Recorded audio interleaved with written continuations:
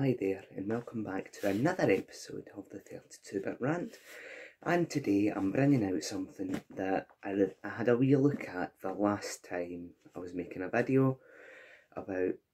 No wait, when did I make it? It was a while ago to say the least, and it's about what's in this box here. Ignore the spelling mistakes, I did not do this.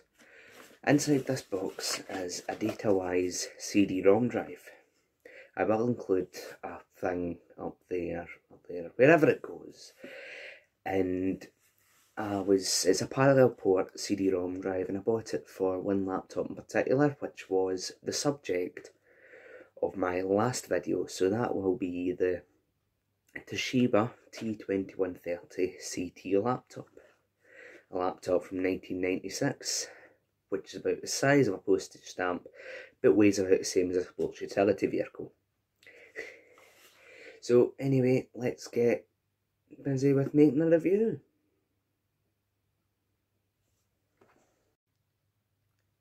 It's important to note that there is a lot of preparation required to put all this together.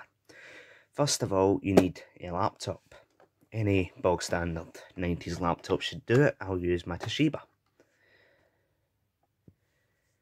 Next, you'll need your CD drive, which is here, and the appropriate cabling.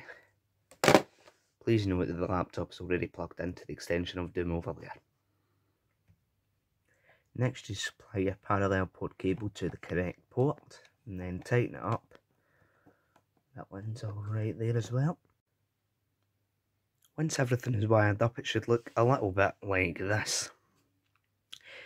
Well, before I get everything set up, you should note that this CD drive here is now a DVD drive, because the original Panasonic drive, or whoever owns Panasonic, can't remember the name, but it's those that make it.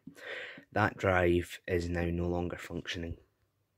So what we'll do now is we'll turn the Toshiba on, and it will start making a series of bleeps and whatnot while it starts.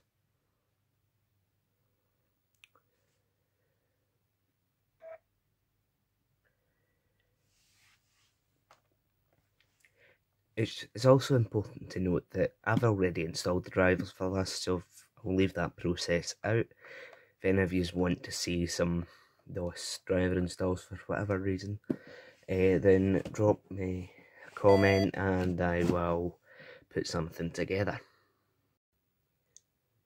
Obviously we need a disc, so I went and got this one, which is Macromedia's Flash, before Adobe bought it, keep in mind.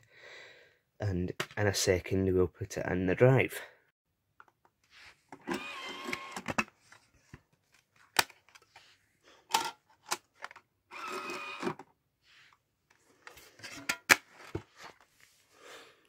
Now when we go to my computer, please note that this is very hard for me to actually see because I'm looking at it through the phone as well.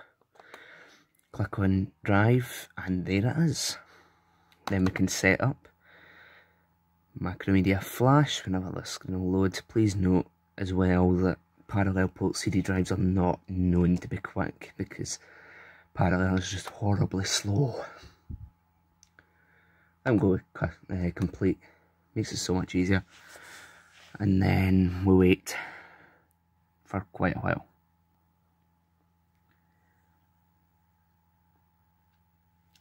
So while we wait, I think it's best to mention the origins. Before I received this laptop, I knew I was going to get it, and I'm thinking there is no way I can get information onto this laptop. So I hopped onto eBay before I got the laptop, remember, and looked for parallel port CD drives, coming across this as the only listing in the UK. Bought it for £19. So yeah, I'll probably put this into like a musical interlude or something that's not copy protected. I'll end that with trying to download a copy of that Lift music, and I got a copyright strike in my last video, so I just took the video down.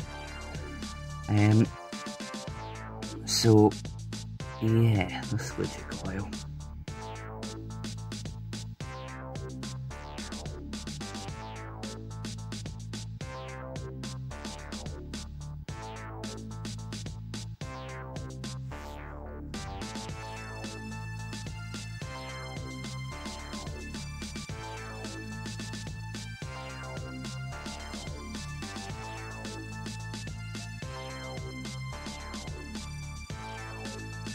I really should have invested in something like a small tripod to hold my phone. This is terrible, if I'm honest.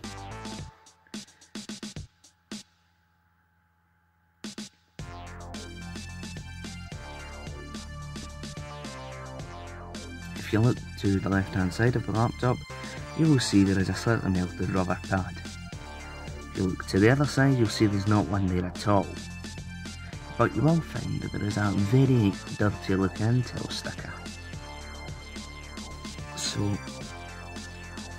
yeah, I suppose this is me just trying to kill time while this installs.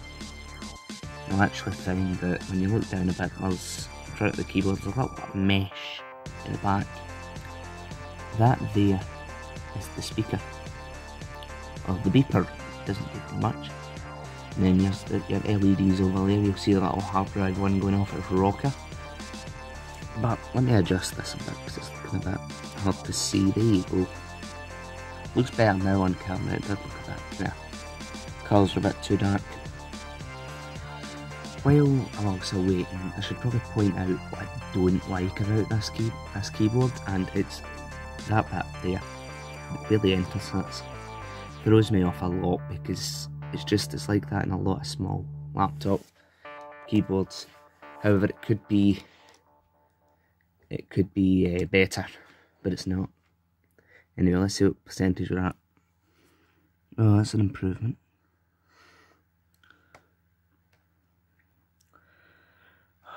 They really could have developed the parallel a bit better in the later times and still made it backwards compatible. They could have done something good with it. No, we just have to spend 5 hours waiting. And before MD dives into the comments saying, have you got it in the right mode? I do have it in the right mode. It's on bi-directional, which is meant to be the quickest. And it's not very quick at all. But the disk drive's still doing something, because when we look over there, the lights are still flashing occasionally. That's a Hitachi DVD-ROM drive that's there. It's from about 1998, the same as the drive that was in there. So it's a little bit better. Like the other drive I think was only double speed. This is like 6 times or something like that. Oh, we're nearly there, but not really, because this is taking forever. I'll probably just cut it at some point like now, because you're going to be sitting here for about 10 minutes.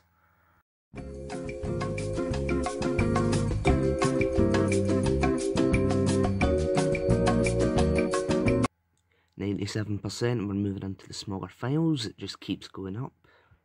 Slowly but surely, it's actually going a bit quicker now. I'll come back in a minute. I have returned at 99%, and it's getting there, certainly. Come on. Yes! Yes, it's finished. Thank goodness. Let's now hit enter. And it closes. And now we don't really have a need for the disk drive anymore. But let's physically pull the phone back a bit. And then go into Macromedia Flash, which is loading. I don't think it requires a CD drive, but you never know. I know the background does that. I think it's to do with changing colour settings and everything. Just ignore it. I'm aware of it's happening. I don't have a serial number, so you get the idea. It installs well enough. I'm sure I can grab a serial number from places. So yeah, it's a CD drive. It works. I'll be honest, I probably don't look too happy from this angle. However, I would like to say thank you for watching this video. I know it's a bit long, it's a bit drawn out, because all we basically done was test out a CD drive to see how well it worked and install a program. I'm sure I can get more use out of this CD drive in the future. And the same can be said for the PCMCIA slots, if I can get those to work on the laptop, as I'd like to get one of those sound cards for a decent enough price that isn't going to break the bank. So once again, feel free to like and subscribe and do whatever else takes your fancy. Comment as well, I like that as well, I like seeing comments. So thank you for watching and good night.